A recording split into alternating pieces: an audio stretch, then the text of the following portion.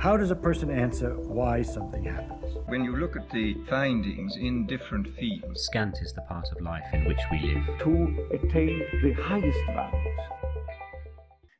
You have a fascinating story, which we'll get into in a second, how you became a top 20 professional poker player. But I want to start with, you strike me as someone right now, you're a professional poker player, but you're also a professional businessman. You're just very professional in everything that you do. When do you think you intentionally decided to become professional?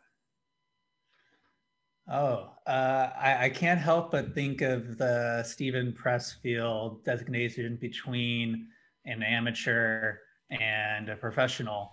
Yeah. And I think of it, I know you talk a lot about deliberate practice, and I think that's a good distinction of I'm try to be very systematic in everything that I pursue. I view, in a large part, thanks to poker, the world through a game lens.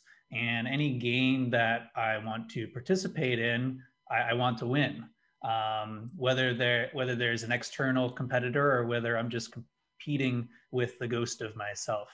And I always try to deconstruct my goals into what are those critical sub-skills or mindsets or network, what have you. What is that leverage point which allows me to maximally move forward towards this North Star? Because something that I've realized that there's generally a most direct path, and that's what this approach allows me to discover. So have you always thought like that? Like, back in college, I know your story kind of starts in college around 2001, I think, when Chris Moneymaker won the World Series of Poker. But like, even before that, were you always thinking like that? Or is it something that you made a switch?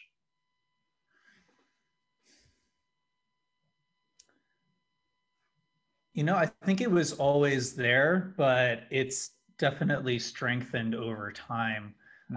So maybe I'll start with what got me into poker in the first place, and that might demonstrate. So I think, like many young men, I was very drawn to games. It started as video games, whether Super Nintendo or later on computers, and then Xbox type stuff. But I had my early success in this game called Microsoft Ants, where I was the best player in the world, which it sounds a lot more impressive than it really was, because it's a pretty small player pool, maybe a few hundred players at its peak. But this Ants is a kind of early version of StarCraft, with very kid friendly, but you have real time action where you're trying to coordinate many actions, macro and micro, at the same time against other players. So accumulate resources, stop other players from accumulating resources.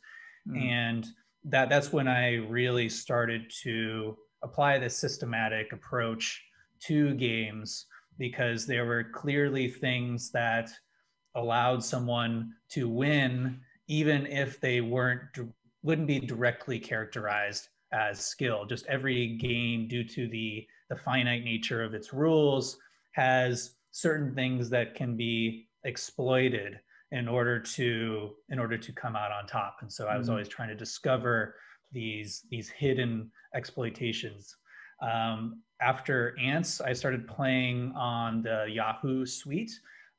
So some dabbling in chess, which I've honestly never been that good at, but I had the most success in Gin Rummy, where once again, I achieved a perfect rating in the Gin equivalent of ELO. I think, to my knowledge, I'm only one of 10 players who's ever done that. And that was a game where you're playing one-on-one against another player, where you have cards in your hand that are held the entire time. That's the difference between traditional rummy. You never put down your hand. And so there's a lot of incomplete information. You're trying to guess what your opponent has in their 10-card hand based on the cards they pick up and put down. And there's a large amount of luck that's in Gin. So being one of the top players, I still only won about 65% of the time. And the big part of what I took away from gin is this deception element, that I'm telling this story based on the cards that I pick up and put down. And so if I can change that narrative, I can get my opponent to hold cards that I don't need and to discard the cards that I need. And I started to, this was, I think I was about 14 at the time. I started to make friends within the gin world, and a couple of them tipped me off to poker, which was very much in its infancy. The first sites were popping up, and I started playing free roll tournaments on my parents' dial-up internet, where it blew me away that wow, I can invest nothing, and if I outlast these 10,000 players, maybe I'll win $100, which is a lot of money when you're 14. You know, until someone calls in, and I was kicked off of the tournament because there's only one phone line and only one computer. And yeah, I played these for fun. I made a little bit of money, nothing crazy, but I really started to get serious about the game and get very interested. And everything really, really accelerated. I think a lot of luck is timing and happening to be paddling before the wave comes. I started college in 2004, right after, as you mentioned, Chris Moneymaker won the World Series of Poker.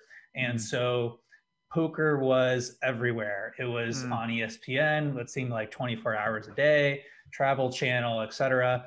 And if you were going to hang out as a college male in the dorms, you were playing poker. And so I already had a little bit of that games background, so it allowed me to have a little bit of a head start. But that's when I really started playing, particularly in person, kind of underground campus games. And when I found out that some of the players who I thought weren't particularly good were making decent amounts of money for playing for real money online, it's like, oh, well, I'm better than them. Of course, I should be making money. So I started playing some sit and goes, which is like nine player one table tournaments and then multi-table tournaments. Started having some success in my sophomore year, where I would finish my last class on Thursday and essentially just play from Thursday night until Monday morning straight, with some naps in there. And a lot of weekends I would put in $100, and I would wake up on Monday morning with 20,000. And it wasn't as much of ability. It was it felt like if you had a pulse, you could win money at this point, because there was such a boom. There was so many new players.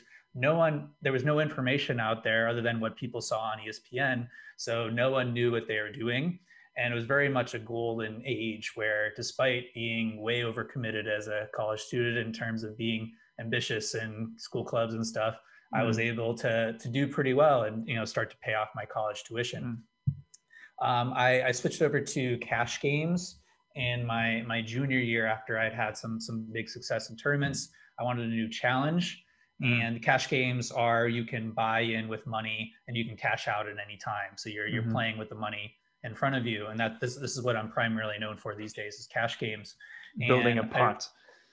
Building pots, exactly. Yeah. And I immediately jumped in and started playing 24 games of low stakes cash games at a time, which is about a decision every 1 to 2 seconds.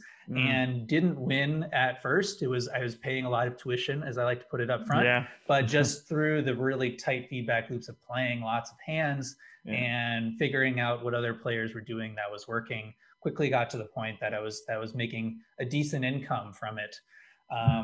Fast forward, I graduated at a pretty unlucky time to graduate, 2008. I was going into the auto industry, which put me in a hiring purgatory. So I'd accepted a position, but the position wasn't ready for me.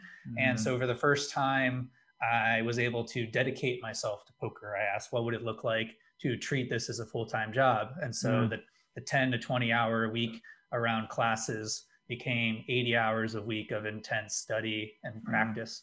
And within about a year and a half, with the help of other players, that's when I reached that point of being ranked in the top 20. So when you were in that journey, did you have moments of conscious or unconscious incompetence were you able to identify the things you needed to work on, and so you were like deliberate in that? I think poker by definition is primarily unconscious. And I think a lot of the inflection points in my game were usually brought about by someone doing something that either really annoyed me, they made a play against me that I didn't know what the correct response was, and it put me in a difficult position. Or I just stumbled upon something by accident that worked, and the opportunity was trying to deconstruct why it worked and see if that tactic extended to other situations. And there's a lot of trial and error that needs to happen, and so there's really no substitute for just playing lots and lots and lots of hands. At this point in my career, I've played over 2 million hands. And the key is, I touched on this notion of a feedback loop, is to really close that loop. And so a lot of players I see don't have that metacognitive ability to, when they make the same mistakes over and over again and never try to peel back the onion of why these patterns are reoccurring, or to just move more towards the exploration, giving themselves permission to do things that they could look really, really dumb and could be very large mistakes, but through this exploration, discovering new branches on the game tree. And so every session that I played, I would review the hands afterwards. And my goal was to learn something new every time that I sat down. And so what a lot of people don't realize about poker, and I think applies to lots of other things in life, although at varying speeds, is that I mentioned in the early days of poker, you basically needed a pulse. It's like if you knew the hands to play, you didn't do anything really dumb, it was hard not to make money. But as people got more experience, as technology progressed, players got better very, very quickly. I think it's generally an exponential curve, where just in order to maintain your standing, you need to be twice as good every year. And so not only did I need to improve, I needed to improve faster than the other people I was playing against. And I think this was a really big part of it, was I was making adjustments to my game on a daily basis. Yeah, so we're going to get into some of that rigor that you've put into your poker career, and I think is a big part of your performance coaching, business, forcing function.